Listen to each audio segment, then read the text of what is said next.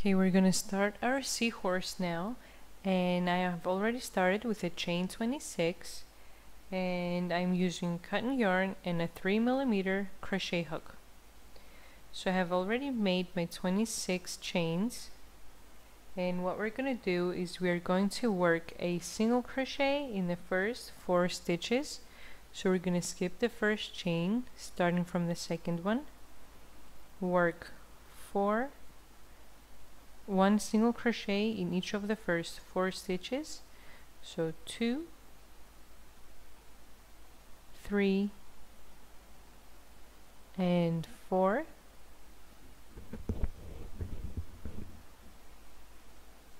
One half double crochet in the next stitch, 3 double crochet in the next stitch, 1, 2, 3,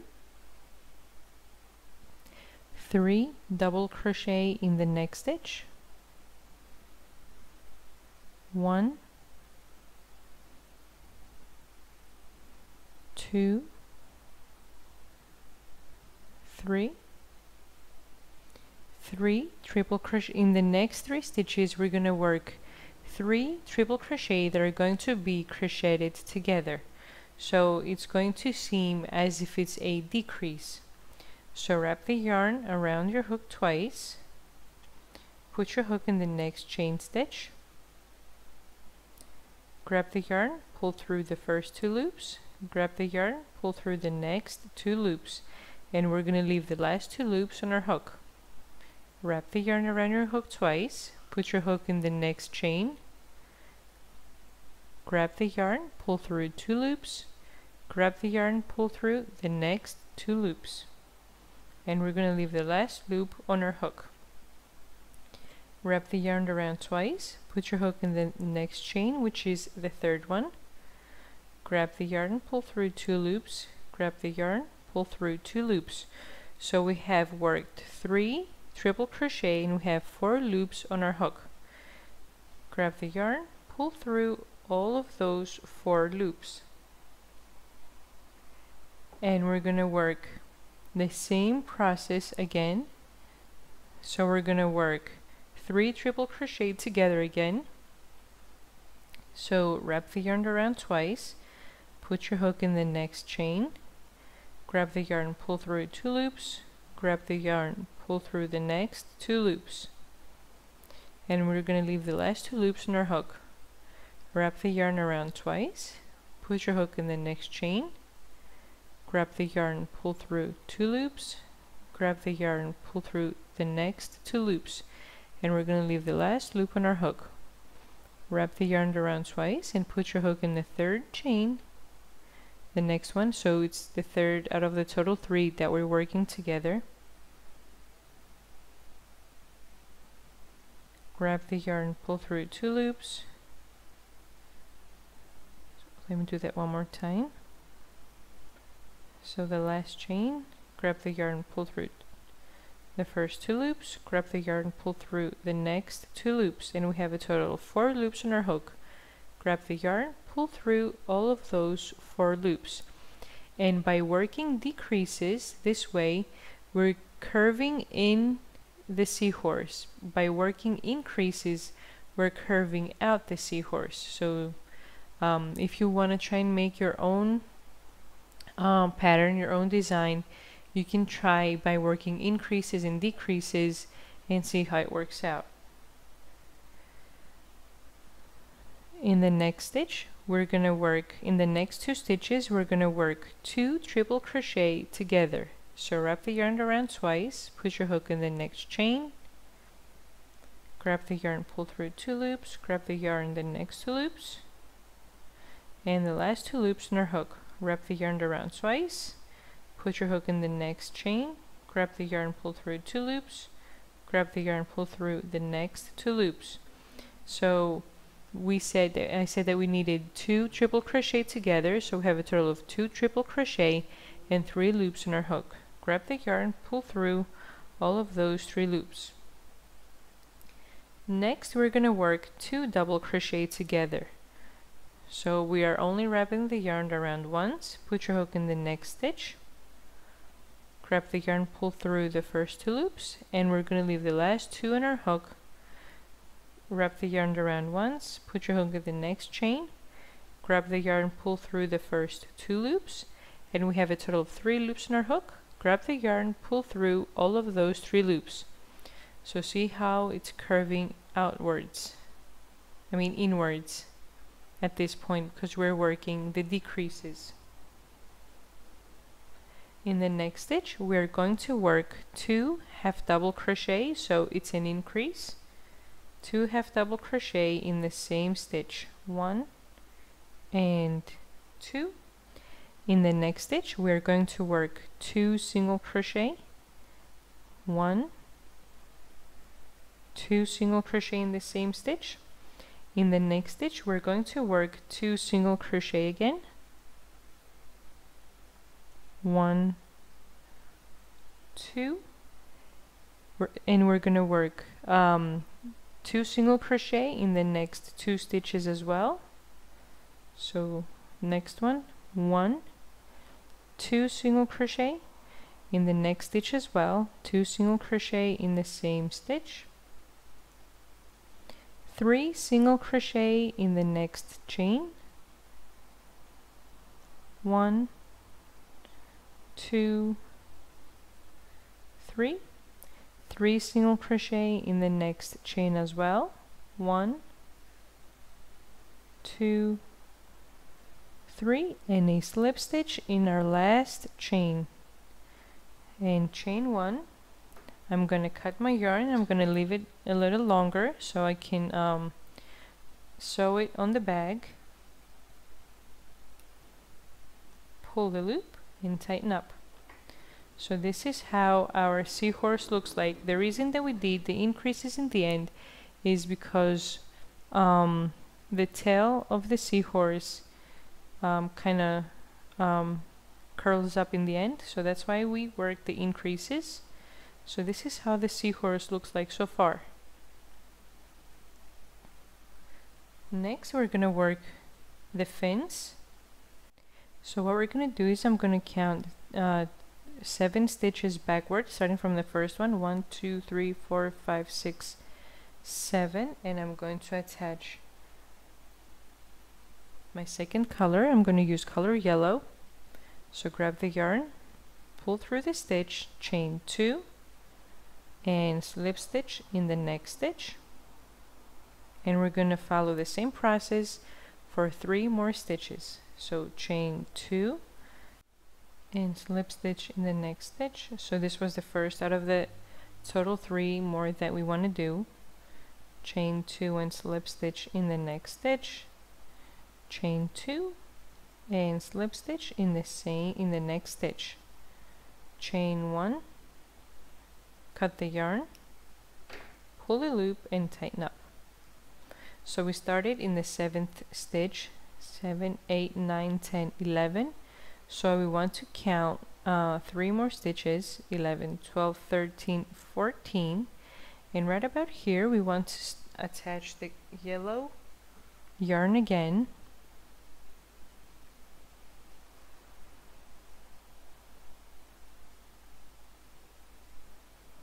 And I'm going to grab the yarn and pull it through the stitch, chain 1 and single crochet in the same stitch, and right in the next stitch I am going to work a shell. So I'm going to work 5 double crochet in the same stitch, 1, 2, 3,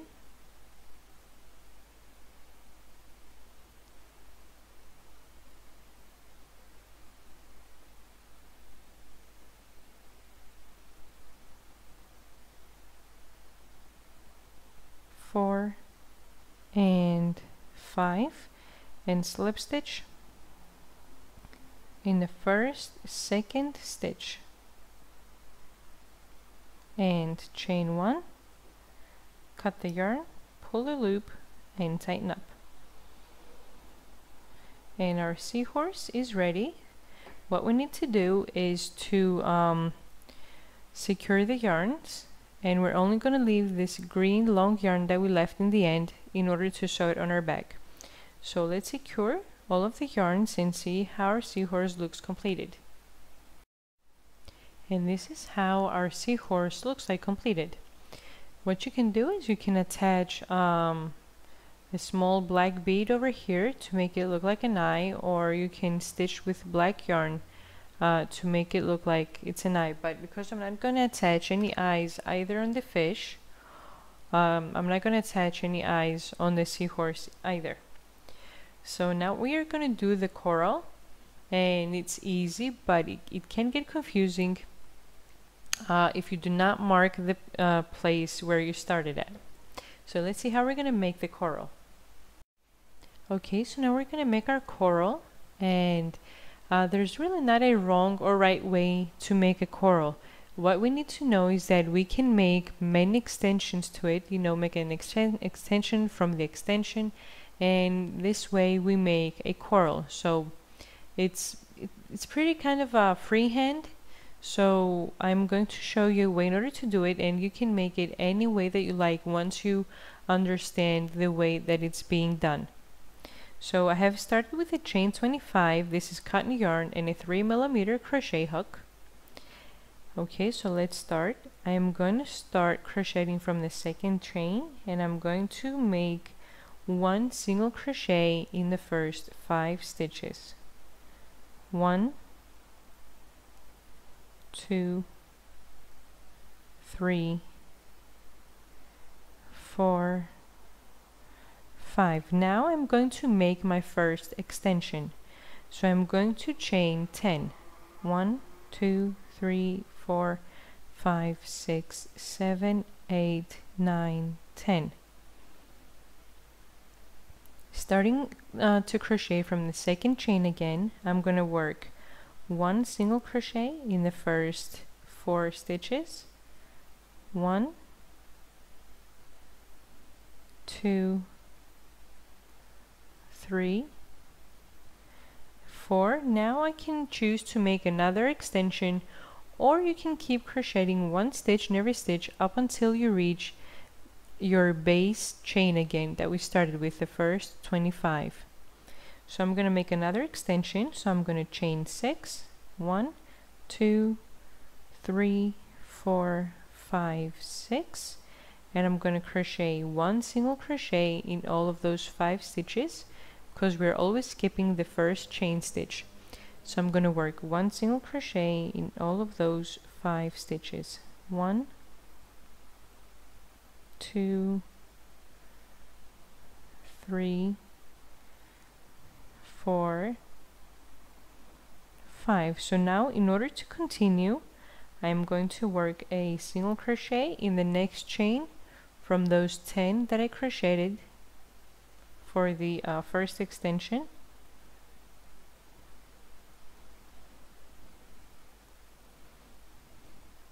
Work a single crochet in the next chain, work a single crochet in the next chain as well, and now we can choose to make another extension again. So I can make a chain of 3, 1, 2, 3, and starting from the second chain, I work 1 single crochet in the 2 stitches, 1 and 2. So I made another extension. So now work 1 single crochet in your last 2 chains. So we worked all those extensions on top of the first extension of the 10 chains that we made. So work 1 single crochet in the last 2 chains. So see how it looks like so far? The coral has started to form. So now we're going to attach all of this part on our beginning chain of the 25. So put your hook in the next chain and work a single crochet, 1 single crochet in the next 2 stitches, 1, 2, and now we can make another extension. We can work a chain of 7. 1, 2, 3, 4, 5, 6, 7. work a single crochet in the first 2 chains, 1, 2. So now we can make another small extension, so we can work a chain of 3, 1, 2, 3. Put your hook in the next chain and work 1 single crochet in the first 2 stitches. And now we're going to keep crocheting on top of the extension that we did. So put your hook in the next chain and work 1 single crochet and 1 single crochet in all of the chains that are left on the extension. So 1, 2, and 3. And see how this part looks like that we just did.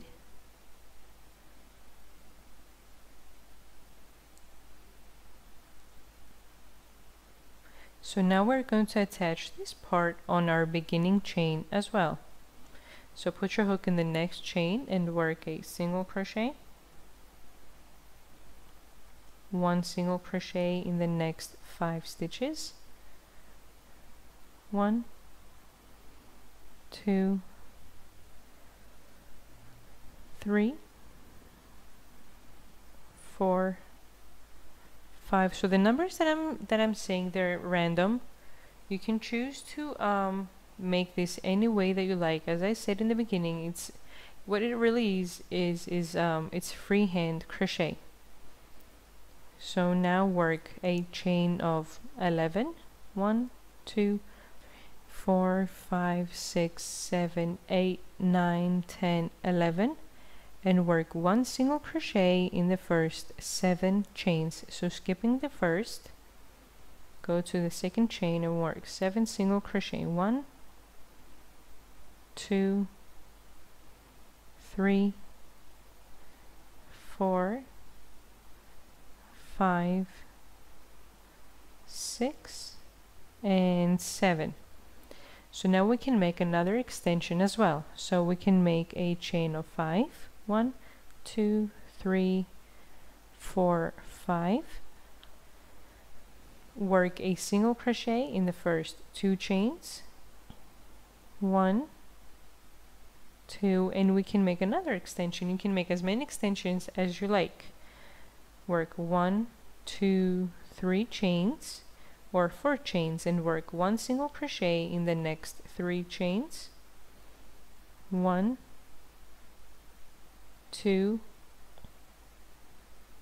3, and now finish making 1 single crochet in the last 2 chains that we made for this extension, 1, 2, and work 1 single crochet in the remaining chain stitches for the beginning extension that we made, 1, 2, and 3. So this is how this part of the coral that we just did looks like. And work a single crochet in the next chain stitch from the beginning 25 chains that we did. And this is how our coral looks like at this point.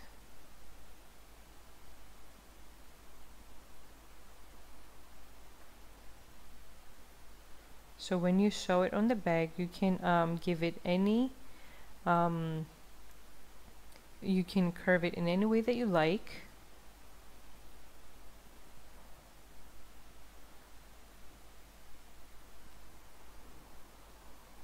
Okay, so let's keep crocheting. Now I am going to work, we did 1 single crochet on top of the chains over here from the beginning chain that we did, and I'm going to chain 10 again, 1, 2, 3, 4, 5, 6, 8, 9, and 10, and I'm going to work 1 single crochet on the next 8 stitches, 1, 2, 3, 4, 5, 6, 7, and 8. So we have one chain left. So what I'm going to do is I'm not going to crochet, I'm going to make another extension, and I'm going to chain 5, 1, 2, 3, 4, 5, and I'm going to work one single crochet in the next 4 chains. 1, 2, 3, 4. So we finished with this extension. Work one single crochet on the one chain that's left on the previous extension, and one single crochet in the next chain of the beginning 25 chains that we did. So one single crochet in the next 4 stitches. 1, 2, 3, and 4. We can chain 8. 1, 2, 3, 4, 5, 6, 7, 8. Work one single crochet in the first 2 chains. 1, 2, chain 4. 1, 2, 3, 4. So this is another extension. Work one single crochet in the next 3 chains. 1, 2, 3. Work one single crochet in the next 3 chains from the extension, from the first extension that we did of the 8 chains. 1, 2, 3, and 4. And we can make one more small extension. 1, 2, 3, 4, and work one single crochet in the next 3 chains. 1, 2, 3, one single crochet in the last chain for the extension, and we can work one single crochet for the last 1, 2, 3, 4 stitches.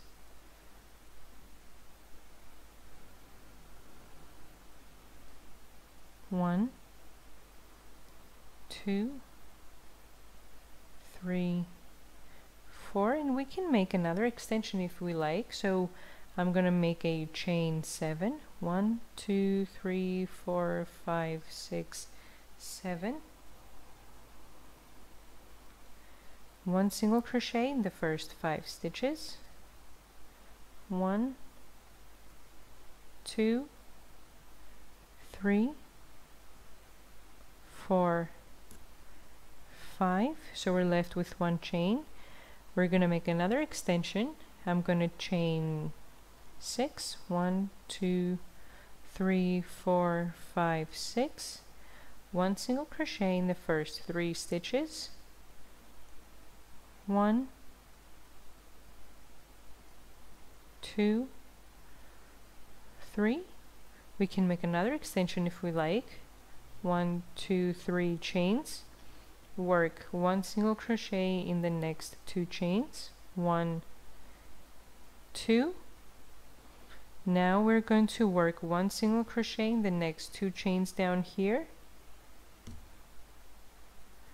1, 2, and one single crochet down here, and work a slip stitch on the last chain out of those 25 that we did in the beginning. Chain 1, cut the yarn long enough because we're going to have many extensions to sew. Pull the loop,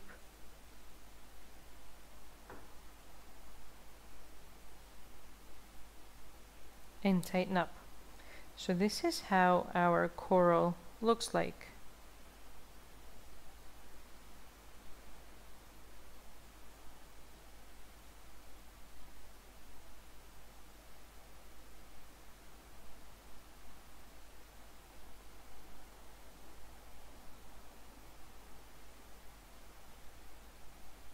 and you can give it any curves.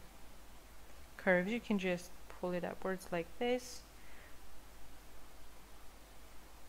So our coral is ready to attach it on our bag.